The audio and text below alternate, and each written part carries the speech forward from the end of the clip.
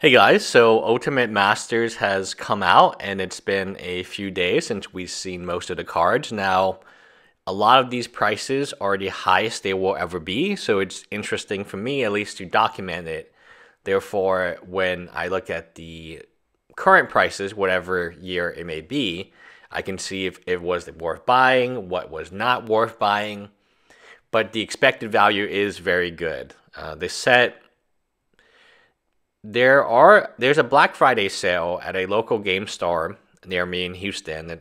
Its name begins with an S. I don't know if they want me to mention their name on the channel, but they're selling these Ultimate Masters with the box topper for $240, which is a really good deal. That is a very good deal. The expected value of the set is right now $480. Now that expected value will obviously fall. But when you can buy something for half the price of the expected value, that's what you should be doing. Just like I was doing with the conspiracy boxes, I bought a bunch of them, and I opened a ton on the channel and gave away a ton. But I knew that it would be okay because I could always open the box and get that much value back. So if you paid $70, I think at one point I was paying $65 for a box of Conspiracy Take the Crown, you will be okay because regardless of what happens, you can open the box and you can get your $65 back. And that's what I liked about this type of product.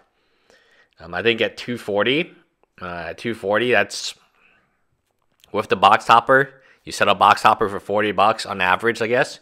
It's $200 a box. It's very good. You're not going to lose money from it. That being said, I did commit to not buying this product as a protest to the quote higher prices, which I assumed was coming, but the supply is much higher.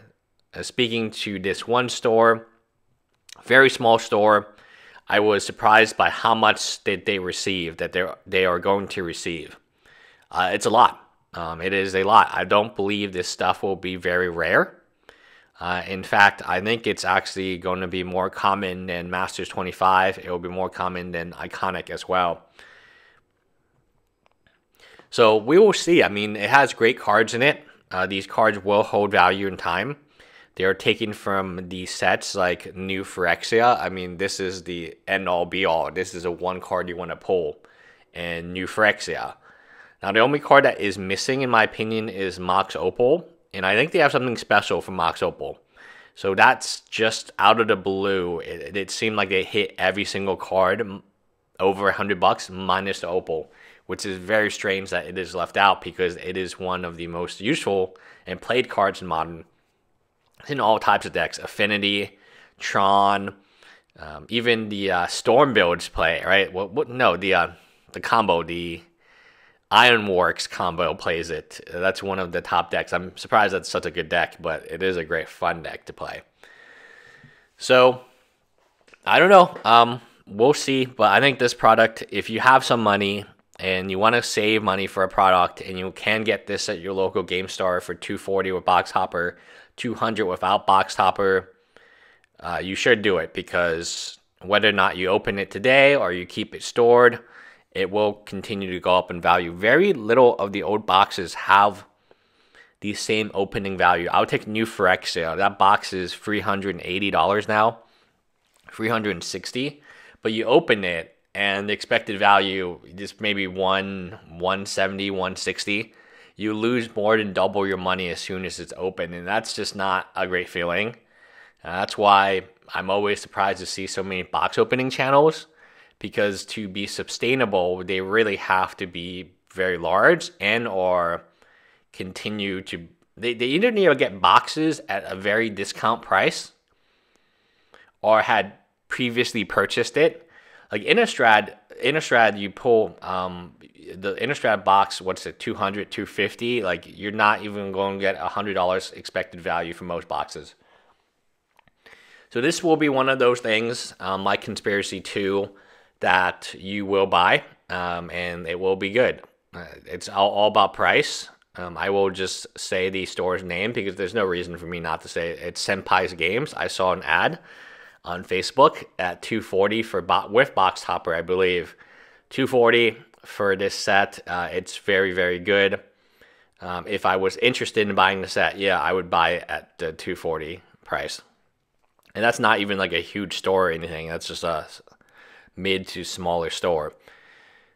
So yeah, it has all the cards that you need to play in Modern. It has all the cards that you really want in EDH. It will hold its value incredibly well. Not because for no other reason than you can open it and get your value back, which is the best way to do it. I've opened a lot of products recently, a lot of Pokemon products, maybe will appear in this channel. And it is very difficult to get your quote value back from a Pokemon product. I would say it's impossible, actually. I've never gotten my value back from any Pokemon product. But in terms of Magic products, Conspiracy Take the Crown has always been very good for me. I've always plussed on that set. I've never had a bad box that was under the $65 or $70 that I paid for it. Especially in a case, in terms of a case, even with the Leovolt reprint, I'm pretty sure I'd still broke even given what's in the boxes. And this is one of those things where you can buy it. If I would suggest paying $240 for it, that is what all that local game store, small local game store is doing. It is not unreasonable. I think I've seen that price all around my local game stores. They're paying about $210 for it. So if they can sell out, make $30 a box, that's great. And then the box hopper is interesting too, because at $240, you're not going to do too poorly, right? That's definitely not something that is... I'll have a screenshot of the sale, and it's a very good sale. I probably will go there Friday. I don't know if my marketing intern's working on Friday. Like, she may want to, she may not. So I'll see what goes on there. But Black Friday is a lot of fun. I normally go with my friends. Most of them are out of town. I did have Thanksgiving lunch / dinner. I guess it's like a lunch dinner thing with my local church, and that was really fun. So I'll see what happens in Black Friday, but I will leave you a link to that coupon or the place, so you guys know it's real. These prices are real. $240 with, I'm almost certain, a box topper. I definitely have to go there and visit and see what... they're also selling booster boxes with $75 for Japanese booster boxes. And the Global series, which was the worst investment. I'd probably make a whole nother video because it's not always good, right? You also get the bad, and very few MTG Finance people will tell you about the bad. I thought the most beautiful card I've ever seen was that Global series, that Yamu something. And I was like, man, that card's so beautiful. And it started at $34.99 in my local game store. Then it went down to $29.99. Then I found it at Dave & Adams for $9.99. And now it's selling for $5. I've never seen a product tank this hard before. And I want to keep buying the product, but at this point, like, there's not any reason to do that at all. Yeah, so these prices will drop, but I don't think they will drop that. I don't think the expected value goes below $200 a box. And if you're buying at $240, that's what you need the expected value to be at. And you also get that box hopper, so theoretically, the box hopper itself could be $240 right now at the highest price point. I do like what they are doing. This was a lot better than I expected. And I give Wizard of the Coast credit for putting so many valuable cards. The one thing I didn't expect was Back to Basics, Phyrexian Altar, the Phyrexian Legendary Land. That is not what normally happens in a Master set, right? In a Master set, you show off your Jace, and then you hype it up, or you show off your Mana Drain, and that's it. And there's nothing left. So after the first day, there was no cards above $10 left. Here, we hit a lot of these things that are Back to Basic was over $100. I mean, Engineered Explosives, well, we knew about that the first day. But a lot of things were just incredibly unlikely to be in the set, and yet they were in the set.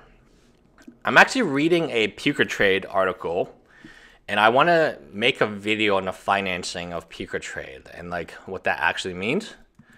I don't know if I want to make that video. It would be very negative because of based on like what was happening, but I think I've made a video long enough that I don't need to make. But it's very fascinating. I can read you some numbers, but they're selling. So remember, 100 Pico points is $1. So someone traded, what's this? A Mox Jet. They traded 247,000 Pico points for unlimited Mox Jet. And a Battle Bond booster box goes for 37,500 points, which is $375.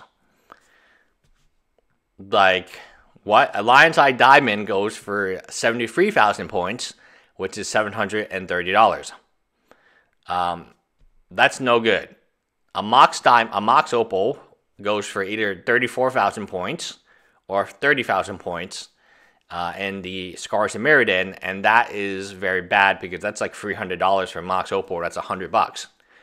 So anyway, it's probably not something that you're interested in. I'll put a link, so hopefully you will see the sale. Bye, guys.